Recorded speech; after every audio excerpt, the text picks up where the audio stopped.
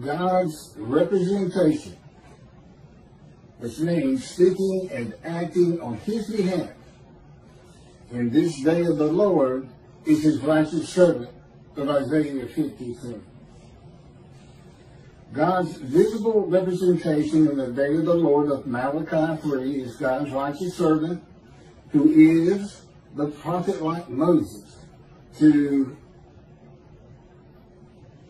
deliver the new covenant of Jeremiah 31, which is basically how we know that the time to come of Jeremiah 31 is the day of the Lord, because the only other place you see a mention of the arrival of the new covenant is with the angel of the covenant that you desire. The only other covenant is that of friendship. When Moshiach comes, God grants the covenant of friendship.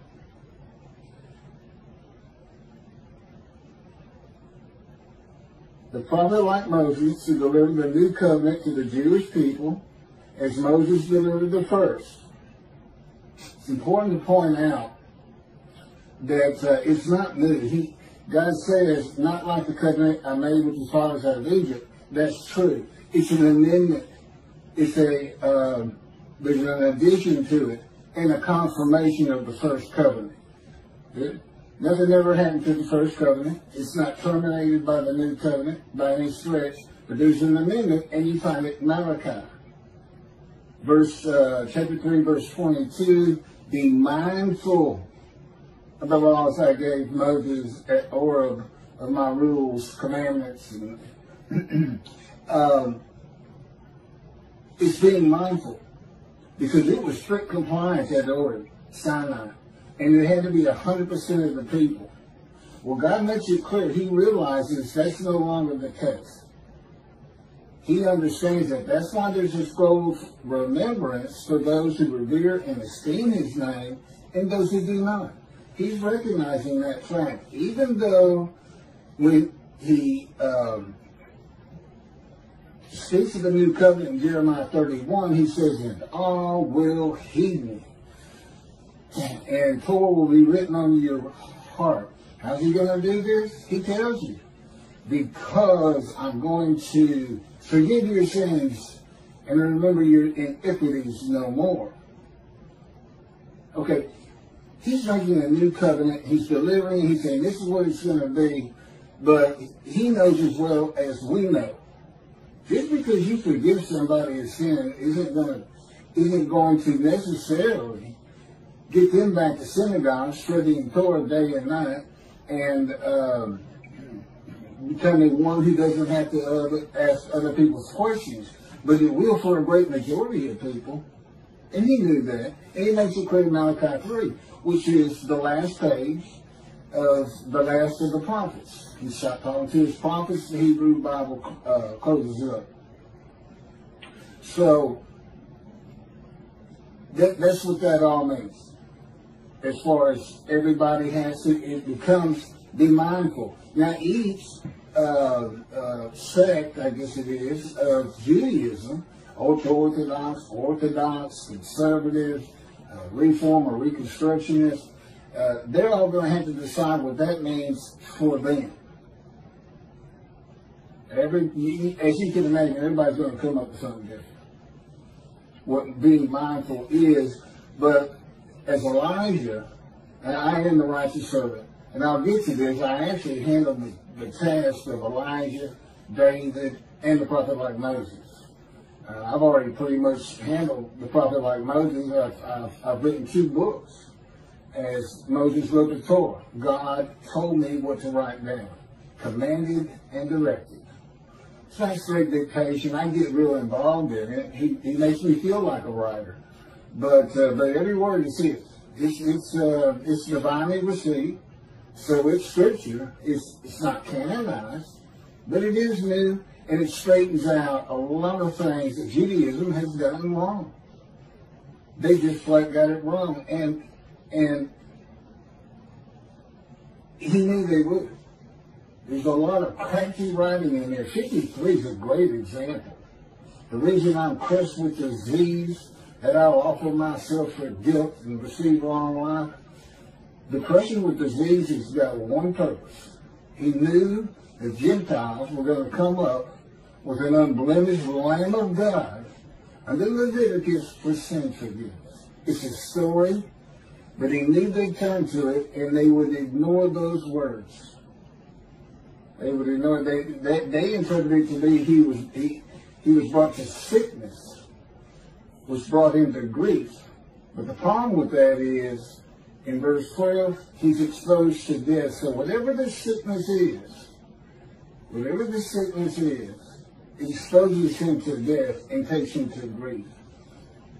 In my case, that was cancer. So they can tiptoe around it all they want. But I had to go through the cancer just because of that, because Ezekiel is your go-by for 53. The Spirit seized me, and I went into bitterness and fury in my spirit, he says, in the hand of God. Now, I'm going to get to that. That's God getting you that's going to God's boot camp. And he doesn't have it doesn't bother him one back to wound you, to hurt you mightily, to basically maltreat you. I call it torment. Sometimes it can be so bad, but it has changed me. Now, it took 13 years, but I'm not the same person he started with by any stretch of the imagination. It takes the fury from you. You know, Moses was like that. He got so furious he killed a man. Ezekiel was like that. I was like that. And we call it his fire refinement. And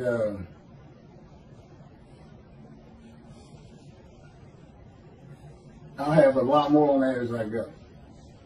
Okay, the description of the righteous servant begins in 3 verses combined by quotes, which I don't see that anybody else has in the renditions of their translation from Hebrew to English. Shabbat, Soviet Singer, Jews for Judaism. I don't see it. And it makes a difference.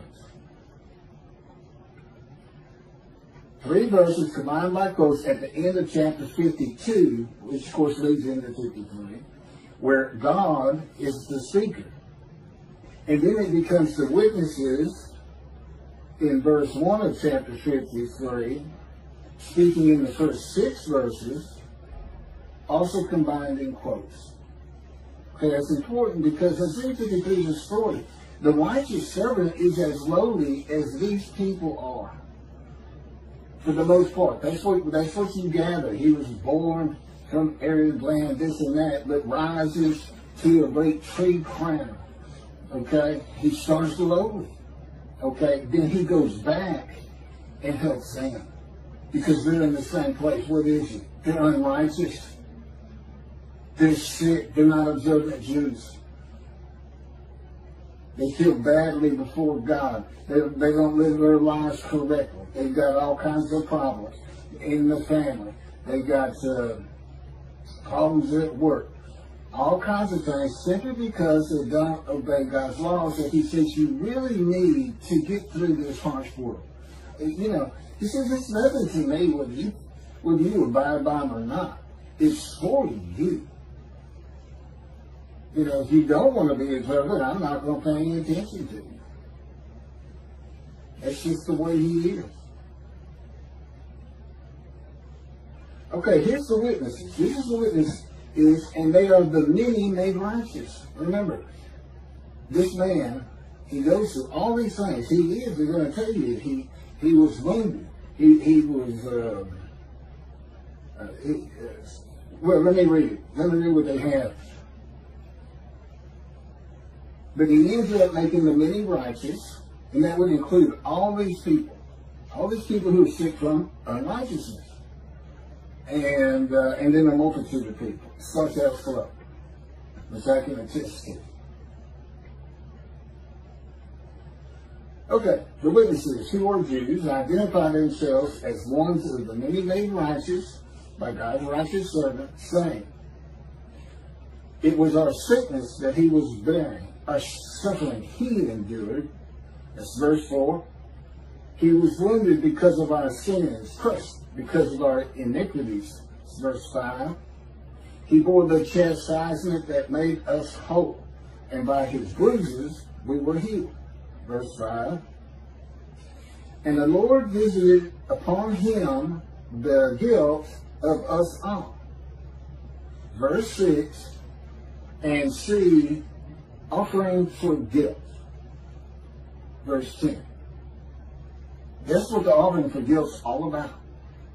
Basically, that's where you tell God, I'll go remove their guilt by being the teacher of righteousness that makes them righteous. I'll make them righteous, their guilt is gone. And then what about all these words? Wounded, chastised, sickness he took, this and that. That's God's boot camp. That's where he sleep deprivation, maltreatment. I mean, the stories are endless over 13 years because he's relentless. And he does not sleep, which means I don't sleep much. And, most of the time I can't understand why he's still doing it. I feel like I'm prepared and I'm ready. The last 2 years have been the most terrible, brutal of the 13. Every year it just escalated more and more. And his response to that is, it takes more to get out of you what I want. These emotions, all these different emotions.